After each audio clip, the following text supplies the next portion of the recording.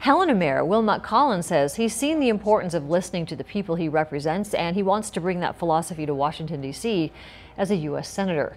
Collins officially launched a campaign for Senate today in downtown Helena. He is the first Democratic candidate to file for the race. If he wins the nomination, he will likely face Republican Senator Steve Daines.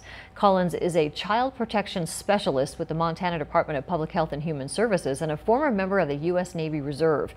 He began his political career a couple of years ago when he defeated Helena's longtime incumbent mayor, Jim Smith, becoming the first black mayor officially elected in Montana. Collins came to the state in the 1990s as a refugee from the Civil War in Liberia.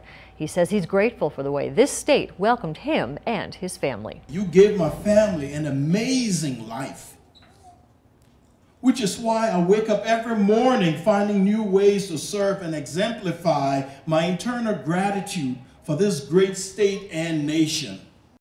Collins says his campaign will focus on issues including reforming the campaign finance system, expanding health care coverage, and improving veteran services. He says he plans to campaign in every part of the state. Now, the Montana Republican Party was quick to release a statement on Collins entering the Senate race today. Party Chair Deborah Lamb said, quote, "Wilmot Collins is just another liberal Democrat who will be a rubber stamp for the far left's radical agenda."